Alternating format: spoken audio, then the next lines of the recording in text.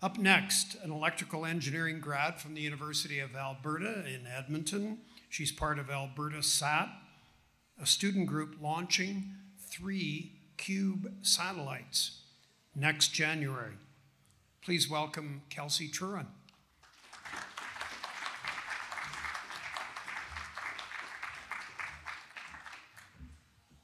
Hi everyone, I'm just going to get right into it. My name is Kelsey and I'm here from the University of Alberta. I'm part of a student group called AlbertaSat. We build cube satellites.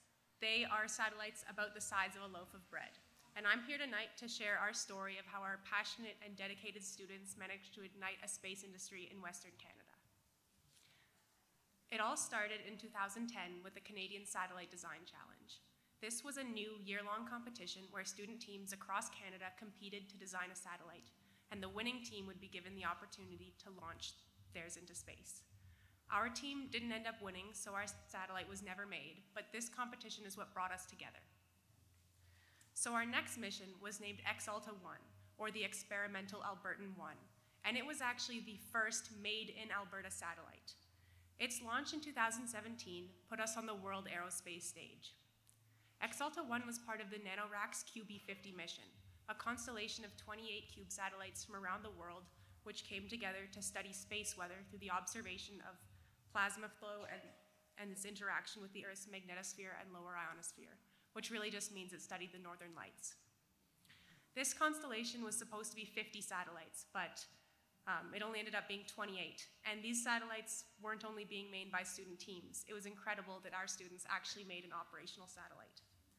So to launch into orbit, CubeSats are actually carried up to space in a rocket ship. And this was taken of the Atlas V rocket, which carried our satellite up to space. This image was taken by NASA, and we're very grateful for it. Cube satellites, once they're brought up into the International Space Station, they're launched out of NanoRacks CubeSat deployers, which is basically what you're seeing on the screen here. These deployers have allowed cube satellites to be pushed out into orbit at scale relatively affordably. Exalta-1 was deployed in May of 2017, and since then our group has grown to over 80 students with over 30 supporting advisors.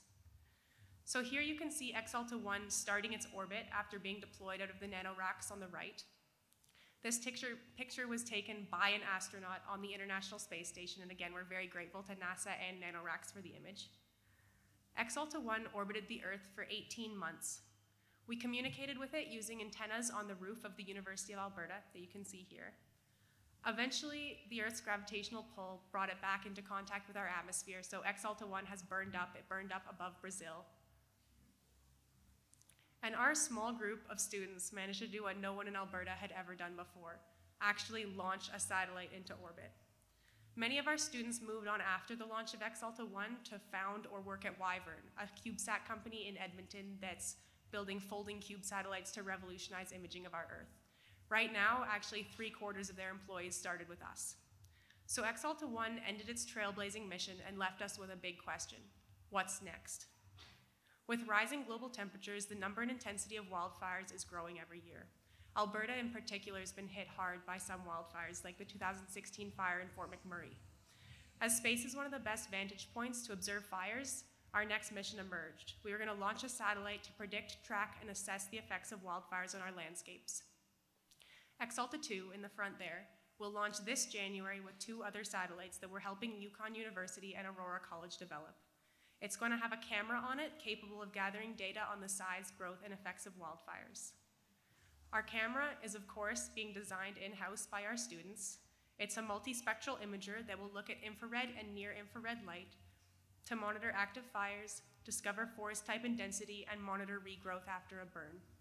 This part, as well as everything else in our satellite, is built in a clean room. That's a positive pressure room where filtered air is pumped in constantly so that there's no dust, because even a tiny amount of dust in a satellite can actually break it, and we can't fix it after it's launched. So because it has to be done perfectly here on Earth, our students have to suit up in special suits that we call bunny suits to work in this clean room. They aren't allowed to wear shoes, they have to wear hairnets and gloves and static wristbands. And many of our students have been working tirelessly all summer in this underground lab getting Exalta-2 ready for launch. But even in these bunny suits, we're all still just amateurs. When we were building Exalta 1, our lead system engineer actually dropped a screw into the final model and had to lift it up and shake the screw out really carefully before we send it into orbit.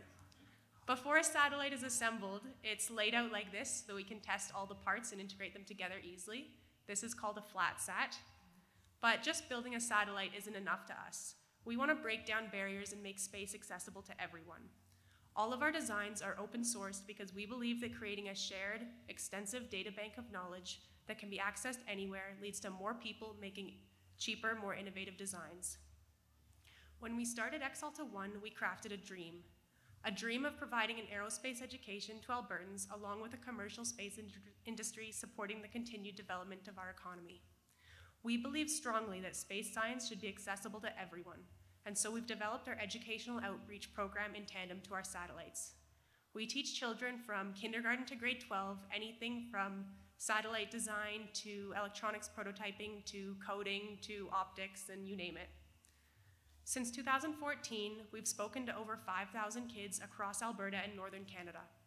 Our lessons bring our cutting-edge technology into classrooms and show students that careers in aerospace are absolutely within their reach right here at home.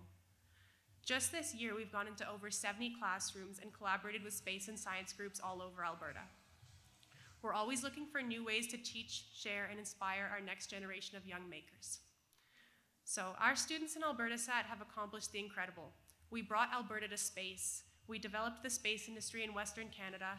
We share our designs openly, and we've mentored and inspired thousands of students to follow in our footsteps. Come find us this weekend at Beakerhead. We'll have some of our technical team members here to share our passion for space with you, answer your burning questions, or teach you about satellite design. Thanks for listening. I'm so proud of the team, and I'm so happy I could be here to share this with you.